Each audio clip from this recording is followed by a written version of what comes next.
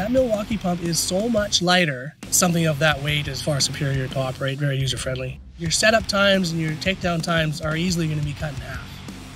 The Milwaukee hydraulic pump is easier for storage, easier to get it up into the bucket, easier to maneuver.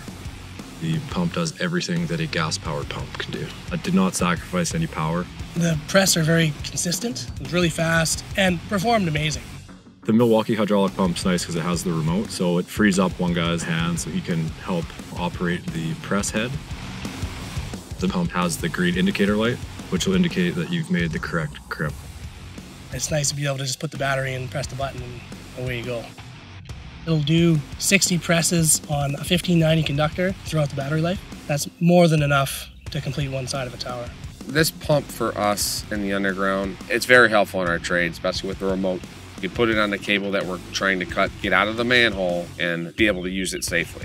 The indicator light is a very unique tool to have. Once you know it's cut, it'll turn green. If not, it'll stay red and knows you did not make your final cut. All the Milwaukee tools can do everything we need. All the tools that we use now are Milwaukee. They have a wide variety of tools. They're all useful for power lines. For a 10,000 PSI pump on a 60-ton head, it's got all the power and capabilities you need.